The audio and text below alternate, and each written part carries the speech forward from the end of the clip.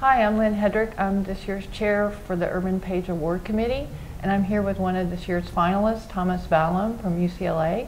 And I'm going to ask Thomas to tell us a little bit about his research and what he's presenting today and the significance of his work. So Thomas, congratulations for being a finalist for this year's award. I'm very honored to be here. And I wanted you to tell the audience about your work and kind of the significance of it, but we'll just start with what did you find and what's your topic? Sure. So my lab is very interested in cholesterol metabolism and various aspects of cholesterol metabolism. We've been specifically interested in how cholesterol is catabolized. So cholesterol is catabolized to these metabolites known as bile acids. And bile acids have a number of very interesting and important metabolic responses, which is what we're basically studying. And what we've found is we've uncovered a mechanism, a molecular mechanism for how bile acid homeostasis is maintained through a very elegant negative feedback loop. So we're very excited to be able to share that today. So do you want to tell us a little specifics about the feedback loop and the receptors involved? Sure. So bile acids are the ligands for one of the nuclear receptors, and nuclear receptors are ligand-activated transcription factors.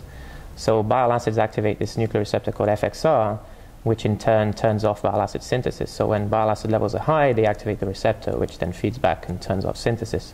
And that's how homeostasis is maintained. So we've identified a player that's downstream of FXR, so it's a transcriptional repressor. So FXR induces this transcriptional repressor called MafG, and MafG then binds to response elements in these various genes and reduces the expression or the transcription of the major bile acid synthetic enzymes and alters the bile acid pool. It's by no means the only mechanism, but it's certainly a novel mechanism. How did you find MafG? So we used a number of high throughput approaches to get to transcriptional repressors. There's lots of very cool bioinformatic tools that we can use. So by keeping our focus on FXR and what FXR was doing, we were able to find a number of FXR-regulated transcriptional repressors, and MafG was one of those. Have you used knockout mice, or are there knockout mice? Or? Right, so this is a very interesting story, which hopefully I'll be able to present too. So we have been able to use the knockout mice. We identified them. They were in Japan originally, and we contacted the investigators in Japan about a month before they were struck by this series of earthquakes and tsunamis. So this was sort of really tragic. Fortunately, our collaborator survived, and the mice survived too, which we were really sort of taken back by, but it obviously delayed us getting the mice. We then backcrossed these mice to a black 6 background, which is where we've done most of our studies, and we found that the loss of MafG was actually lethal. So really? It was a 3-year program or idea to get the mice, and then it didn't materialize. But we were fortunate that the MafG heterozygous mice actually had a phenotype. So we did our studies in the heterozygous, and we've used antisense oligonucleotides from ISIS as a collaboration. That's nice. Yeah, that's great. Yeah, we were very excited. It's a part that doesn't normally make it to the publication, but it's certainly something that's stuck with us. It made it an interesting story. It's exciting. So tell us about the significance of your work in terms of the future. So how are your findings down the road going to help improve cardiovascular disease? So I think that the way that I'm really trying to gear my research is we're interested in understanding molecular mechanism for disease-relevant pathways.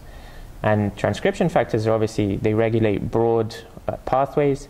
And we've certainly, through some of the more global approaches that we've used to identify what MafG is doing, we've identified a number of additional important metabolic pathways that are regulated by MafG, such as liver lipid metabolism and glucose homeostasis. And bile acids are obviously very important in atherosclerosis, because that's one of the models for atherosclerosis is you actually add bile acids in a diet and you can induce it in mice. So we found, and MafG is modulating the bile acid pool composition, and how that really relates to atherosclerosis isn't known. So really we have a number of very interesting and exciting opportunities ahead, which we're hopefully going to be able to have funding and continue to investigate. Right. It's very exciting.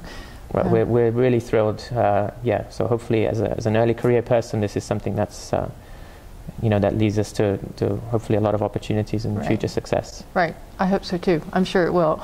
Yeah. Fingers crossed. So congratulations on being a finalist, and we look forward to hearing the details of your work this afternoon. Thank you very much. I look forward to the presentation too. Thank you, and good luck today. Thank you.